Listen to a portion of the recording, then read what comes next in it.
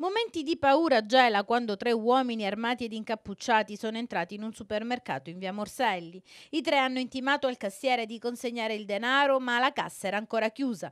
Ed è stato proprio in quei frangenti che i tre uomini hanno perso le staffe e si sono scagliati contro due dipendenti del supermercato. Uno di loro è stato colpito con un pugno in viso e derubato dal marsupio.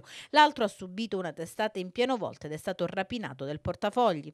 Subito dopo uno dei tre ha sparato un colpo in aria. I due dipendenti sono stati portati al pronto soccorso e anche alcuni clienti presenti hanno dovuto ricorrere alle cure dei sanitari perché in stato di shock. Quello che preoccupa è lo stile con il quale stanno avvenendo questi avvenimenti. Il fatto di sparare in un ambiente pubblico crea un po' di shock nei dipendenti e nel lavoro che si fa. Eravamo all'inizio del 10 minuti di lavoro, quindi un paio di centinaia di euro, giusto fondo cassa e basta.